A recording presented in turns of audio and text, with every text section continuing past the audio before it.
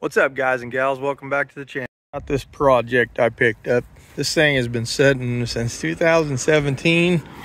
I picked it up cheap. Now there is not a lick of rust on this truck anywhere. It's got a little dent there. I think that'll pop out. It has a little bit of damage in the door right there. I think I can find another one. This is a pretty common color. I think it'll clean up pretty good too. The inside's in pretty good shape. Seats aren't torn up. It's dirty. It smells musty because it's been sitting. Now this does have the ZQ8 package, which means it's got the, I think these are 17-inch wheels, 16-inch wheels. It's got a big old rear sway bar. It's factory lowered a little bit, which is ZQ8's a handling package. And this one has a 4.3 liter V6. It's an automatic and a Positrack. But the reason why it was so cheap was because it had some rats chew up some wiring. So we're gonna start working on that and see if we can't get it to do something. So I robbed the battery out of Trusty Rusty. Go over here and toss it in this S10 or Sonoma and see if it does anything. All right, so I threw the battery in it. Let's see if it even has any lights or... Oh, we got a door dinger and a light there. Well, we got dash lights.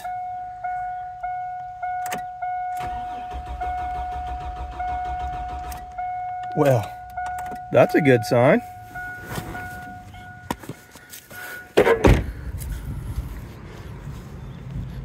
Guess I'll try fixing this wire and seeing if it's got any spark. I'm just gonna do a little twisty thing real quick. Don't worry, I will fix it right, but I want to see if I can get it to hit off of some starting fluid or something. I don't know if it will or not.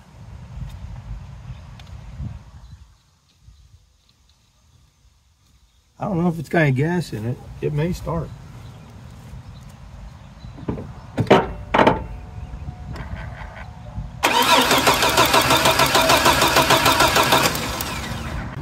Well, I don't even know if it's got any spark.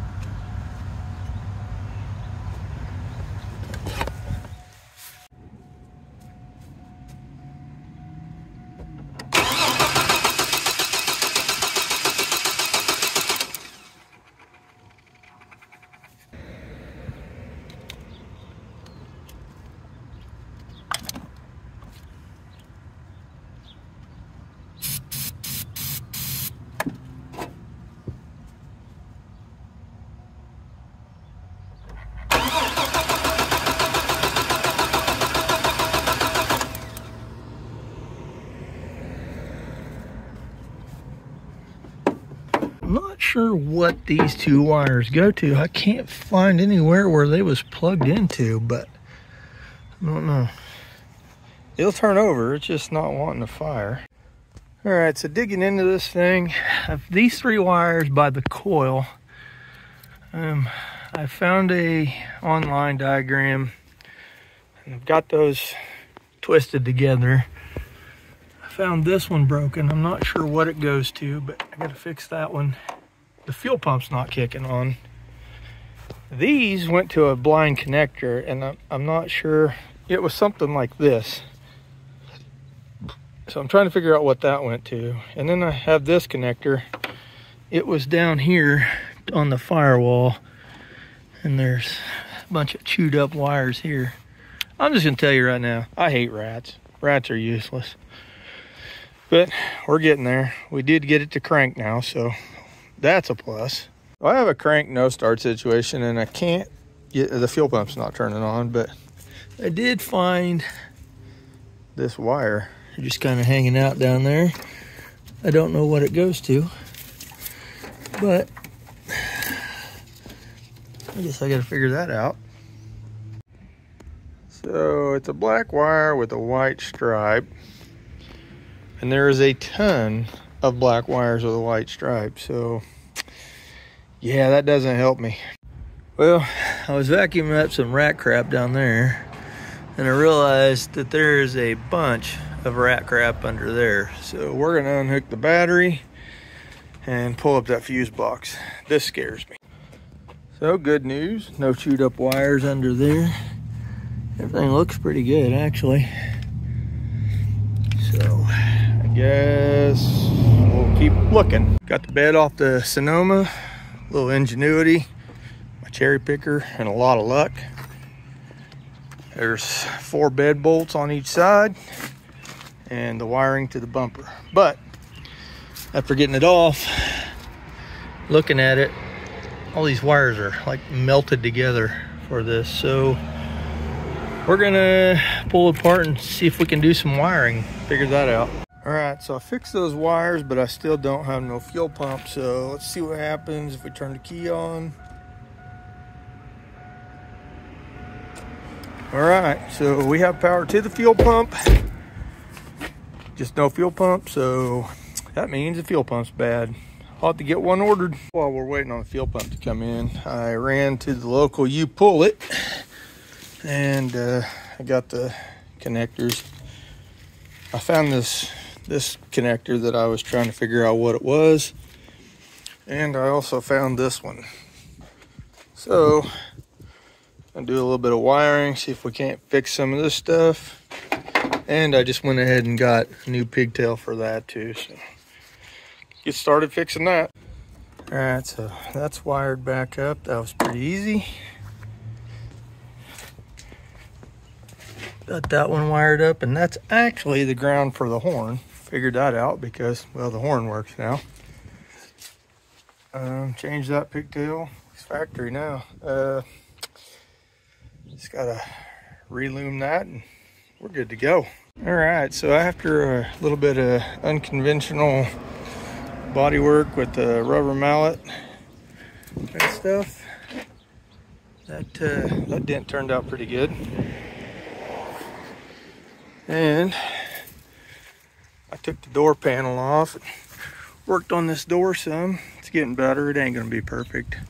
I did find one at the junkyard that's, I think, it's the same color, but I don't really think I'm gonna mess with it. Somebody else can when they buy it. Hopefully throw the fuel pump in it, get this thing detailed, and it will be for sale.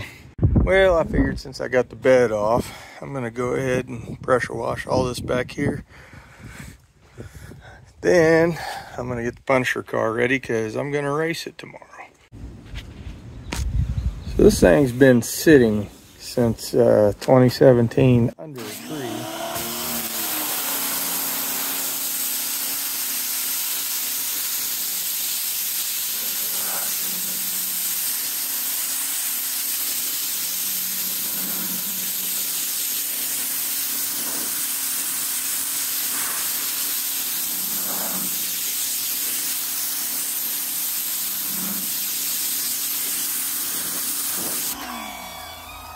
Look at that difference.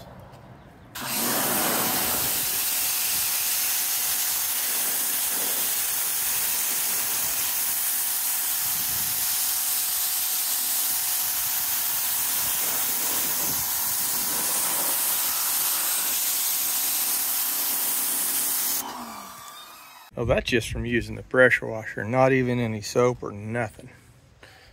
This little truck's gonna clean up nice. Frame cleaned up good, got all the crap around the gas tank. Hopefully that fuel pump shows up and get this thing running. Definitely gonna be a nice little driver for somebody. All right, so this is the fuel pump out of the Sonoma. There's the pickup. As you can see, it just broke, but it had some of the nastiest crap in the tank. It was actually red and smelled like varnish. So yep, I definitely think that was the fuel pump issue. So this is what was in the tank. As you can see, it's nasty. All right, so I got the fuel pump in it, all the wiring fixed. It'll start off of starting fluid, but it will not start off of the key. So I guess my next step is to pull that spider injection out and see if it's plugged up.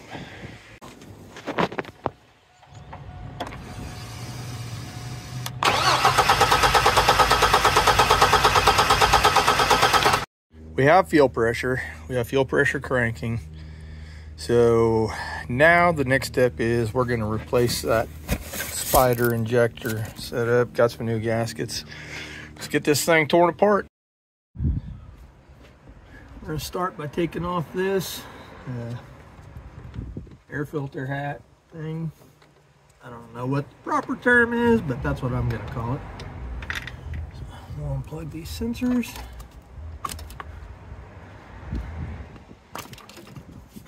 You tilt it, let me see, tilt it forward. All right, that's out of the way. Now we're gonna unhook coils.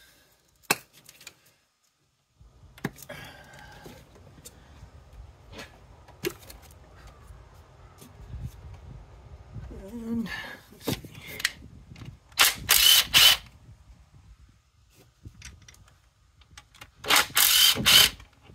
You don't have to take the throttle body off.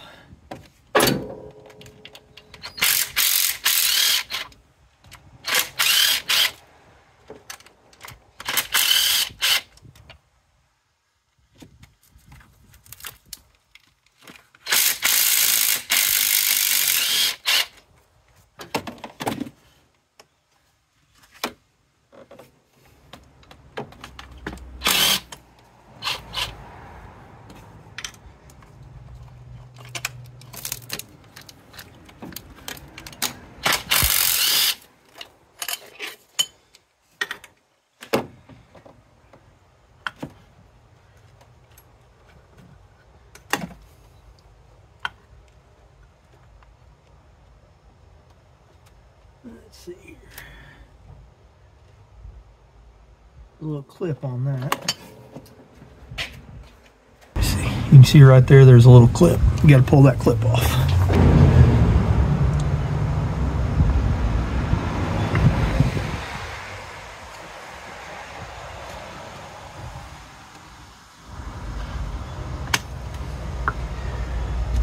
Maybe.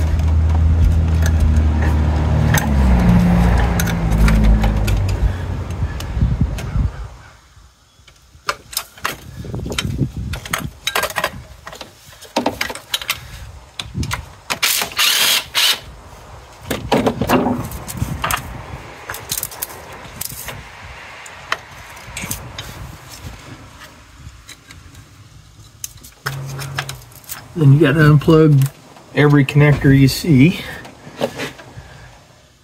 Let's see here. And it looks like there's a bunch. And then basically all the 10mm bolts surrounding it. So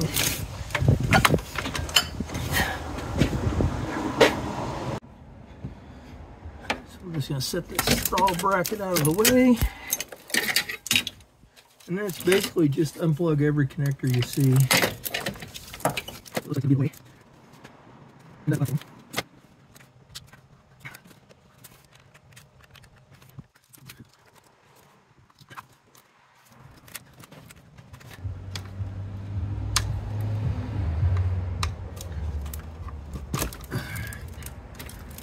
There's that.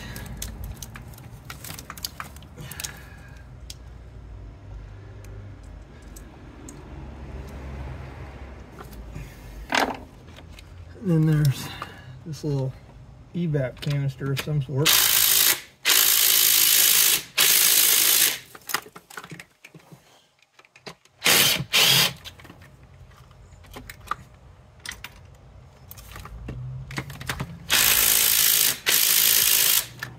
Alright.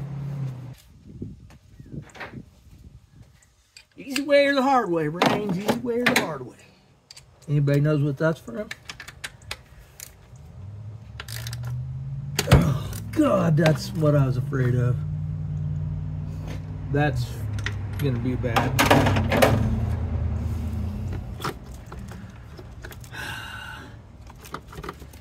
Alright, well.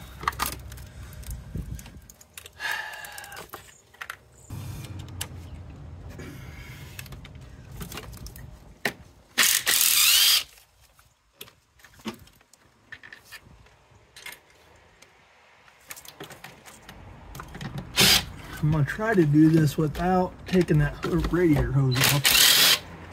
I don't know if that's gonna work or not.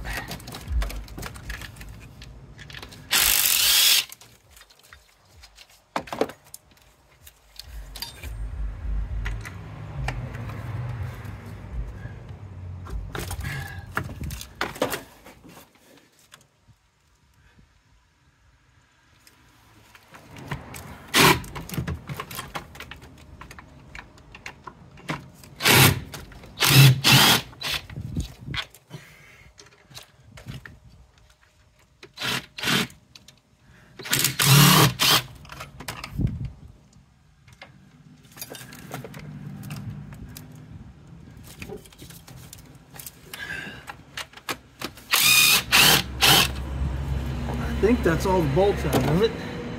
Now I gotta take this fuel line off.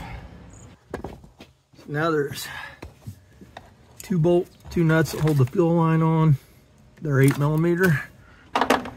Once those are off, you can pop your fuel line up, and then you should be able to pull this upper intake off.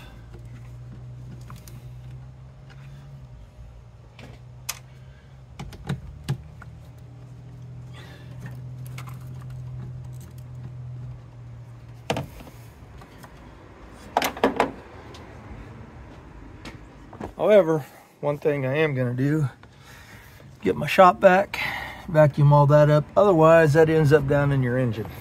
And we're trying to fix stuff, not cause more issues.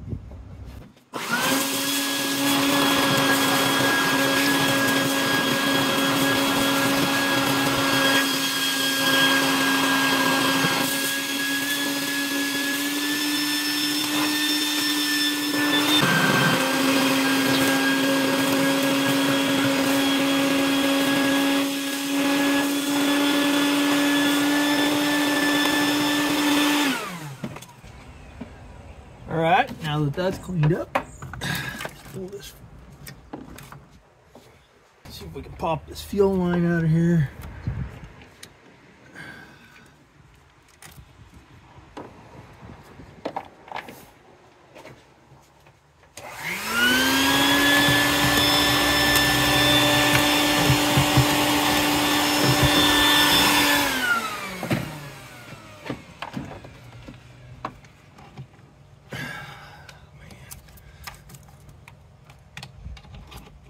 Trying not to get splashed in the freaking eyes with gasoline.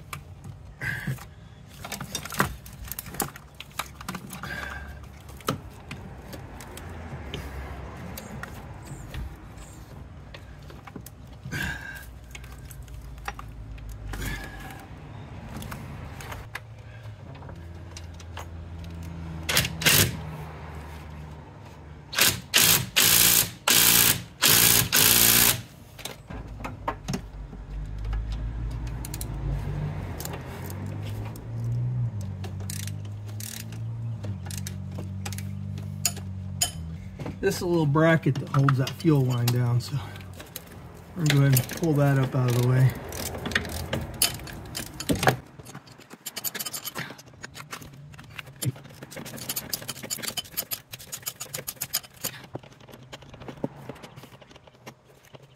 What are we hung up on?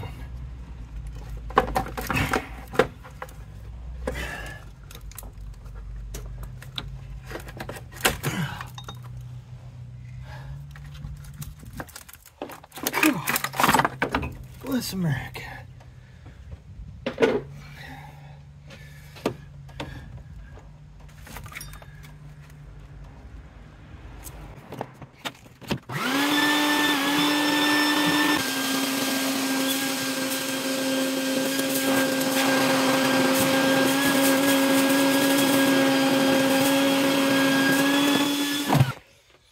All right, this is the spider injection setup right here.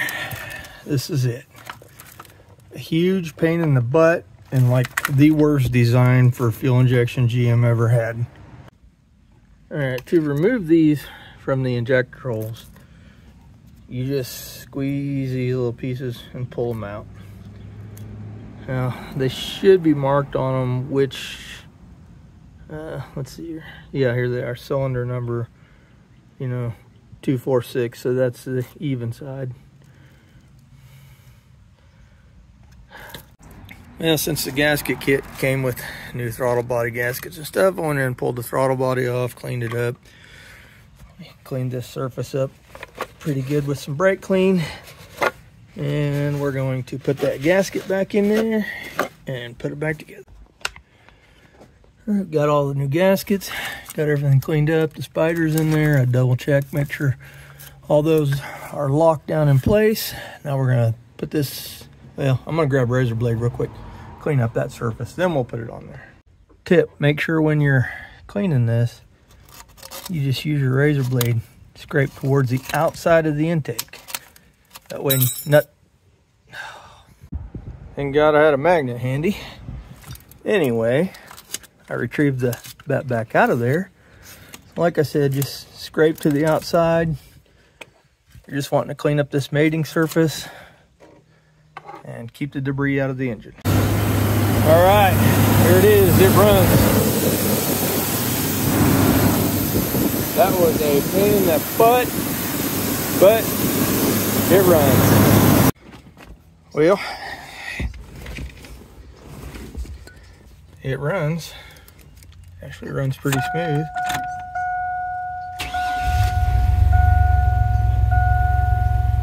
Well, there you have it. Now it's just time to detail it.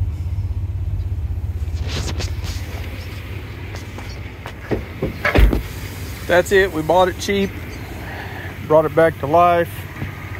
Gonna do a lot of cleaning on it, change the oil and all that stuff. Inside of it's disgusting. I'm going to clean it up some, but then I'm going to have it detailed. So there you go. There's the little Sonoma project. Put the tailgate back on, put the bed liner back in it. I did take it to the car wash and washed it, and I vacuumed it out some. Got a lot of the dog hair out of it. Been driving it around. This is a smooth driving little truck. Kind of want to keep it now, but off to the next one, I suppose. There you go.